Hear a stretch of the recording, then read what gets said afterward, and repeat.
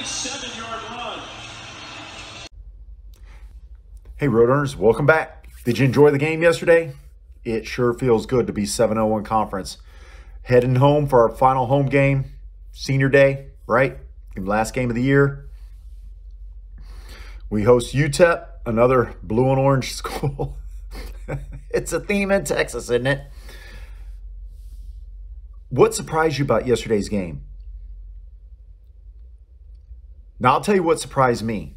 A little bit. Not a lot, because I kind of suspected it was coming, was the way we pushed around Rice at the line of scrimmage, both offensively and defensively. And that showed up in our running the ball. Like when Frank took off, his one run, he avoided one person, but then there was nobody there. Then when he snuck it up, when he did pretty much a design quarterback run, there's nobody there. I mean, he just went right through the middle, right? We had 260 yards rushing. We had 394 yards of offense.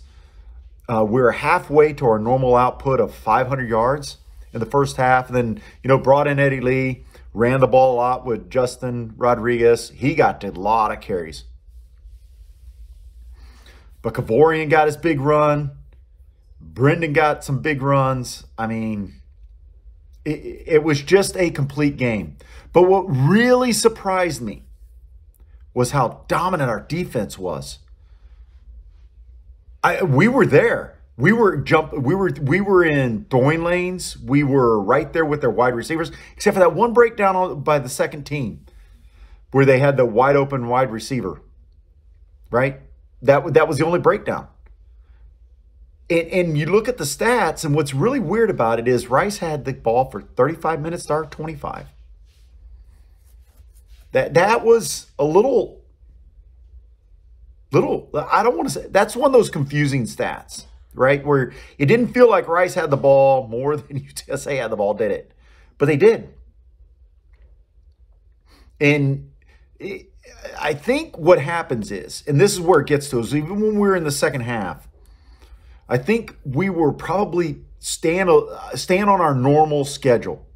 And that is to say, get ready, look at the sidelines, what's the play, get ready, get set. If they don't make any adjustments, hike the ball, right? If they make adjustments, wait, look back at the sideline, right?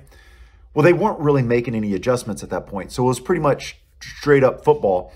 And maybe we could have hiked the ball when Eddie was in there and Cam Peters was in there, with like 5 seconds left on the play clock when we had the ball and eaten into the play clock, the game clock. The game did seem to drag a little bit for a lot of running. We ran the ball a lot. We only threw the ball 23 total times. So the clock should have just kept running, right? Now Rice had to throw the ball a little bit more, so that kept the game going. But what a nice moment to go into Rice Stadium in that just sloppy, nasty, cold weather. Be prepared for it. Because remember, we weren't prepared for it last year against North Texas at all. Now, I don't know the difference between the weather last year and this year, but I do know it was nasty here in Houston, right? It was drizzly. It was wet. It was sub 50 degrees, low 40s. And the kids played like it didn't even, like a normal summer day. I mean, they played just like anything. Just like any old game. That I didn't see any issues with throwing the football. I didn't see any issues with dropping the football. When Frank fumbled, he got hit pretty good, right? He was twisting, got hit from the behind. He probably could have had two hands on the ball. But to his credit, when that ball popped in the air, he starts looking around. It just happened to go behind him, right? He twisted the wrong way. And all the Roadrunners were looking for it. So it wasn't like it just slipped out of his hands or anything like that, right? So that was a bad part of the game. We already talked about the wide open player, but what the defense did, they came in early and set the tone. Corey Mayfield, Dadrian Taylor, Brown, all those guys, Ligon, they came in, they set the tone. And when you looked at the players, and I watched it on TV, I watched it on ESPN Plus, and when they showed Maka there, and they showed them against their defensive line, This is one of the few times when we're playing another G5 school, a storied school like Rice, that we were physically bigger than them. We weren't physically bigger than Western Kentucky. We weren't physically bigger than UAB. But this Rice team, we were physically bigger than. And I think it paid dividends. These kids are all upperclassmen. So previous administration did a lot of good recruiting, finding these kids. But guess what? We've got to keep recruiting. We've got to keep coaching them up. Therein lies where we're at right now as a program. You see the kids know where to go. You see the kids know what's expected of them. And you see the kids show up every game. Every game. There's only one game with this coaching staff that any one of us can say the team didn't have it in between their ears. And that's the UNT game last year. And it's true. Just did not play like it mattered. In their defense, emotional win, coasting the West, emotional win over UAB, clinching the Western Division. First ever title game. Meant we were going to host, right? We had to win. Meant we were going to host. And I think that there was that letdown. It's kind of to be expected, right? We went into a buzzsaw expecting that. Now, what's going to happen with the UTEP? We'll be at home. We're going to be at home for our next 2 games, right? Most likely, we're going to play. We're either going to play UNT or Western Kentucky. Depends on the final game of the season. That's a little tiresome. It really. I told some people I would rather play FAU than Western Kentucky or UNT a second time this season, right? We're looking at how FAU got it put on them by Middle Tennessee State. I was right. But it is what it is. Now, I wonder if they both lose and FAU wins. Because FAU, they all have 3 losses. I think North Texas has the tiebreaker over all of them. I'd have to look. I'll look at that in my next video. So either way, we're hosting. To buy your tickets are reserved. Obviously, we're home team, so we get to reserve all our tickets. I have a lot of tickets. I'm only going to get my normal 3, give up my other 2. Unless somebody reaches out to me saying, hey, they want to go to the conference championship game, they want really good seats, right? I'm not buying 5 seats, 7 seats, 8 seats like I normally buy, right? That are in my not for the championship game. So anyway, did it surprise you how well our defense played? Because mind you, Rice put up 28 on UAB. Rice held UAB to 24 points.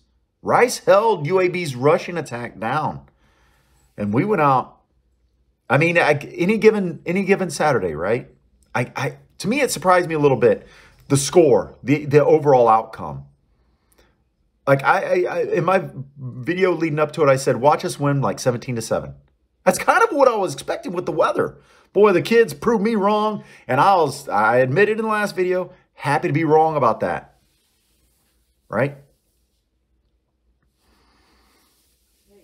So we've got Kavorian, we've got Brendan. See what Chris Carpenter can do. I don't think whoever we play again is going to be ready for this Roadrunners team in the conference championship game unless we get riddled with injuries. These kids are playing different than the beginning part of the year. If you look at we played tough against Houston, right? But if you look at how we've played against North Texas, UAB, La Tech, right? These last 4 games that we've played, and now Rice, we are, no lie, we are a different football team. There's just something different. I don't know what it is. I think everything's clicking, like Dadrian said when I talked to him after the La Tech game. Everything just clicked that game, and maybe things are clicking now. Still clicking. They understand They're relying on each other. They know where they're supposed to get, right? When certain pass patterns are run. Maybe. Or maybe we just played some teams that our defense is better suited to defending. But we're a different football team. We are a different football team. Adversity and overcoming adversity breeds greatness, right? Like Gunny Highway said, he adapted, he overcame, he conquered, right? And that's what UTSA has done this year. Let's talk about the season as a whole real quick. I'm going to do a full video on that. But to me, this season right now is probably, last year was a magical season. I'm not taking anything away from it. But this season right now, is probably our second or third best season in program history. And may go down in our entire program history as one of our most influential seasons. Because think about what this builds up. We've got kids, they got injured. Next kids came in and they learn from that. That gets passed on in recruiting. That gets passed on, at least with this coaching staff. That builds a mentality about our overall program, our fan base. Hey, there's a second string guy there. We agree with the first string guy being out there, Frank, right? But he better be ready when it's his time. It's your job as a coaching staff to get him ready. There's no excuses for him not being ready, at least when it comes to what play to call, when to call it, what formation to be in. Now, is he going to be able to throw the ball and run the ball like Frank? Is anybody in our program history going to be able to do that? No. Frank is a generational player. If he was on a P5 school program, he's in the Heisman talk. I'm being dead serious. He's in the Heisman conversation if he's up with Barry Looney at Illinois. You don't think he would be? I do. Because he'd be putting up these same numbers against better opponents, right? Now, he had very average throwing, but don't tell me his legs didn't win that football game. His legs won that football game. Straight up. Put Rice in a hole early with that run.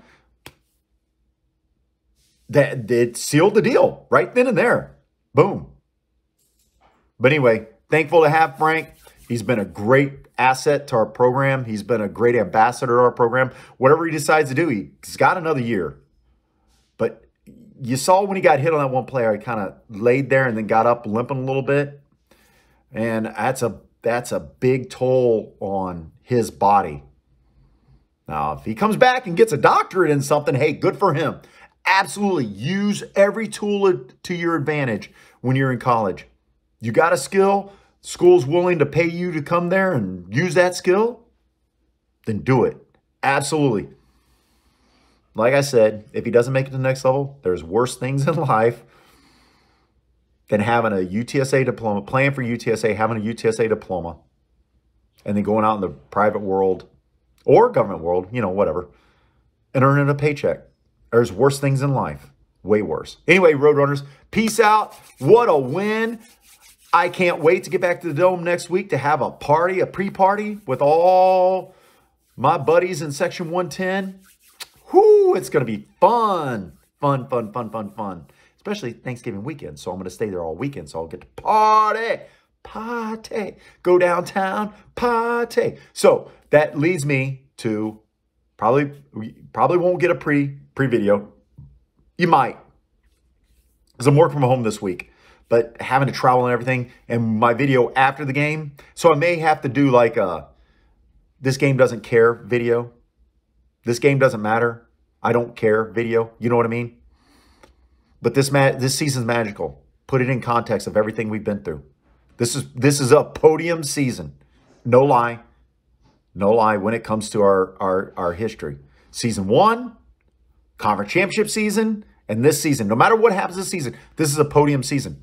And in fact, if somehow UTSA wins the conference championship, this might be our greatest season of all time. Just how it is. I'm just saying, that's just my own two eyes. Tell me what you think. Like, comment, subscribe. Tell me what you think. And Pogos, sorry I couldn't make it to the game. It was just too cold. I mean, I would have been miserable. I wouldn't have watched the game, right? I'd have been... But I love your comment. Thank you. Thank you. Thank you for commenting. Peace out. Boo! 7-yard line.